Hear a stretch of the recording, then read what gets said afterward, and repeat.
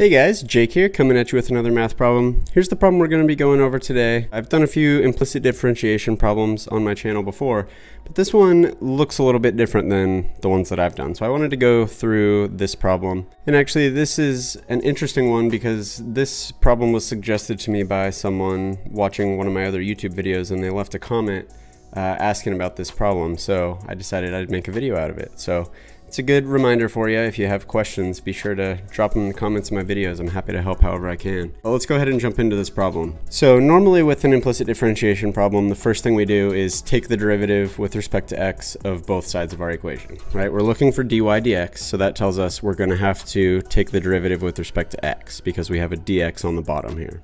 However, there's kind of two ways we could go about doing that. With this problem, we don't want to necessarily just do that right off the bat. I mean, we certainly could, and that may be, a solid option for us. But what we could do also is, if we wanted to, we could FOIL out these parentheses. So distribute, this term times that one times that times that, and that times that. So FOIL that out and get kind of an expanded out version that we could then apply implicit differentiation to. Our other option is to just apply implicit differentiation right off the bat and use the product rule, where x minus y is one of our functions and x squared plus y is our other function. And in fact, in this case, that may be the easiest option for us. So that's what we can do, is we can just go ahead and take the derivative with respect to x of this entire equation, both sides. So for this left side of our equation, the derivative of y squared with respect to x is actually going to require the use of the chain rule because y is a function of x. So basically we have some function of x being raised up to the second power.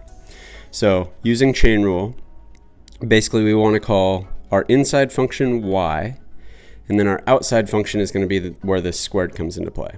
So chain rule says take the derivative of the outside function, leave the inside alone, so that'll just be power rule, right? Bring the 2 down in front,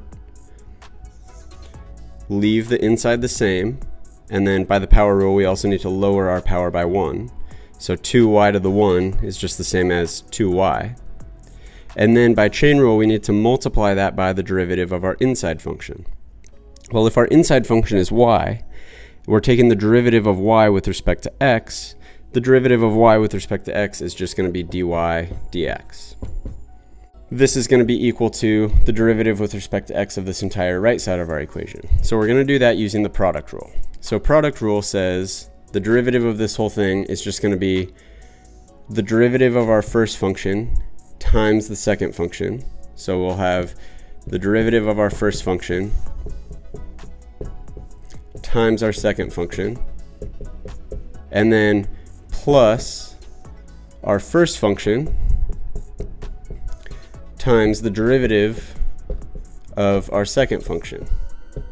So let's kind of break down these pieces now. We'll keep the left side of our equation the same, so it'll just be 2y dy dx.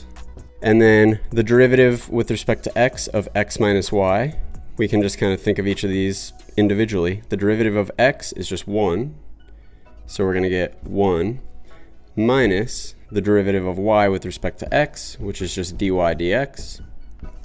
And then that's going to be times x squared plus y, and then plus x minus y times the derivative of x squared plus y.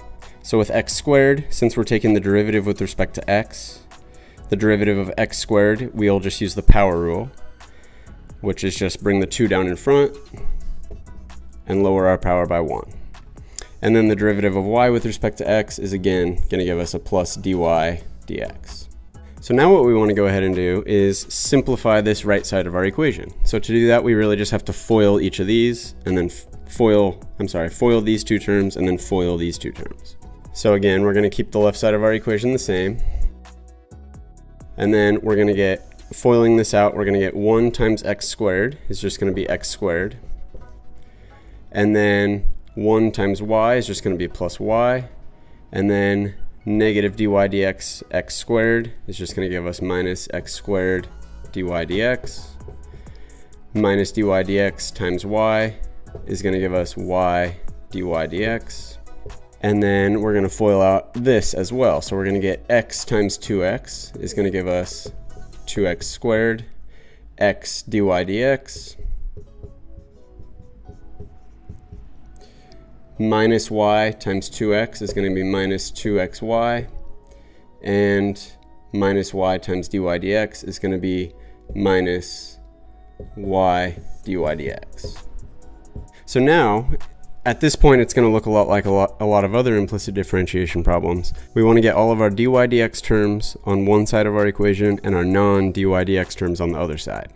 So let's go ahead and, since we already have a dy dx term over here, we will either add or subtract any term that has a dy dx in it from the right side over to the left side of our equation. This term right here has a dy dx, so we're going to do minus x squared dy dx from both sides. This term here has dy dx, so we're going to add y times dy dx to both sides. This term here has a dy dx, so minus x dy dx. And then lastly, we have plus y dy dx. So what that's going to do is it's going to cancel that term out. It's going to cancel this term out. It's going to cancel this term out, and it's going to cancel this term out. So let's just kind of get organized here. So let's look at all of our like terms on each side of our equation now. So over here on the left, we have 2y dy dx. We also have plus another y dy dx, and then plus another y dy dx. So we have two of them here, one of them here, and one of them here. So we have actually 4 y dy dx being kind of combining our like terms. And then we also have a negative x squared dy dx, and then a negative x dy dx.